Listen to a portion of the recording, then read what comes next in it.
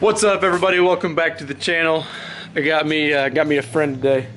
He doesn't know what he's doing, neither do I. But today I'm working on the front end of the truck.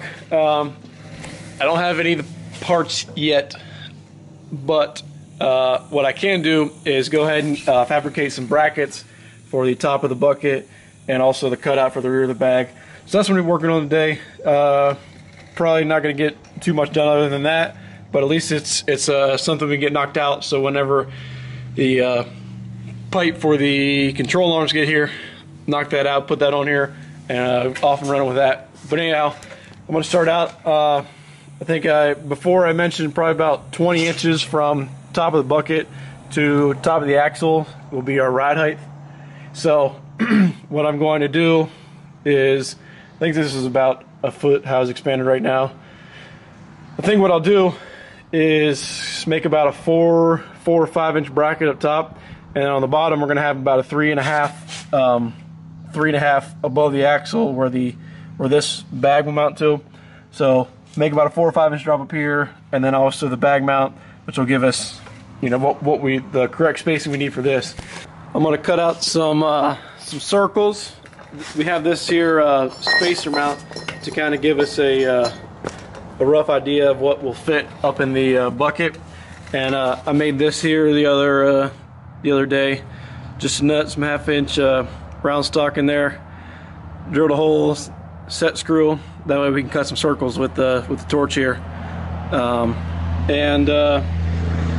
Anyhow, cut everything out of 1/4 inch plate and start fabbing up some stuff, drilling some holes, getting everything fitted up. That way, like I said, when everything else gets here, we can get rolling on that.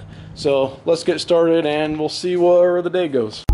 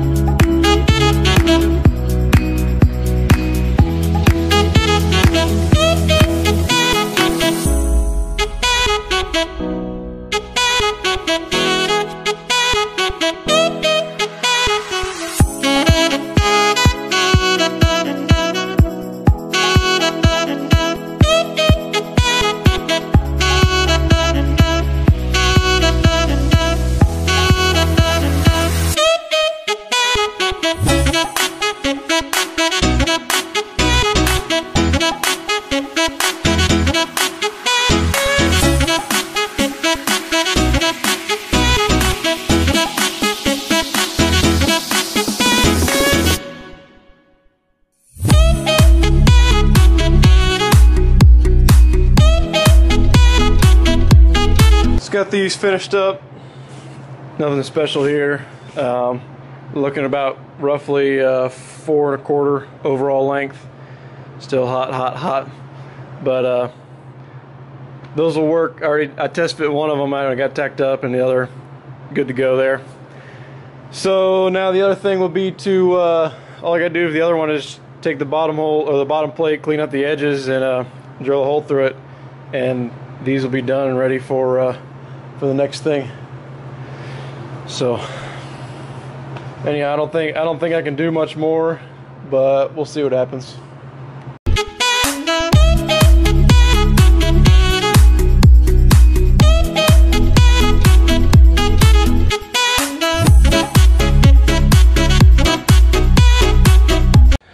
So got the mounts and everything in here, got that bottom plate drilled, and just on there for lineup purposes later.